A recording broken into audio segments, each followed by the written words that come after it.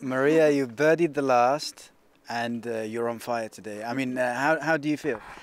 Yeah, just again another very solid round. Not the start that I wanted, but even with that, I still managed to make a couple good putts at the beginning to keep my confidence up and to kind of keep me calm. And I think that birdie on 5 really kind of settled things down for me and kind of gave me a lot of breathing room to say okay, let's kind of start from now. So yeah, just again very proud of what we've been doing. Very proud of myself, of my caddy, my whole team. Just today was a lot harder than yesterday, but we were still able to put a very good round together. And yeah, nice birdie there to finish. I mean, the conditions are tougher than yesterday, of course, and you were also the leader overnight. So does that bring with it a bit of added pressure?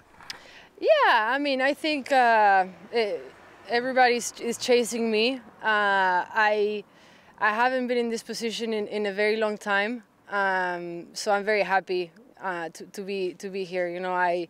I kept walking past the leaderboards and seeing my name at the top. I kept joking with my caddy. I'm like, I could get used to this. I like it. So yeah, I mean, I definitely think it adds a little bit of pressure. But like I said, I mean, I've been working so hard that just to see 2 very good rounds put together and a lot of birdies and just playing very smart and having a lot of fun and enjoying even this morning that it might have not been as enjoyable. But yeah, just overall extremely happy with where I'm at and very excited for tomorrow.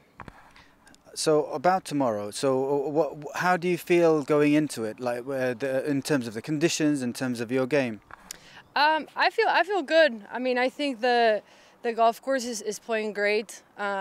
Greens were a little bit slower today, but they were still rolling very good.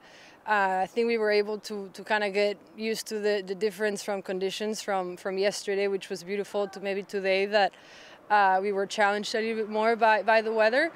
But I really like the golf course. I think we have a very strong game plan in place. And yeah, I mean, we have 18 more holes to keep doing what we've been doing. And, hopefully it's another solid round and then we'll see what happens after that. But yeah, definitely just looking forward to tomorrow.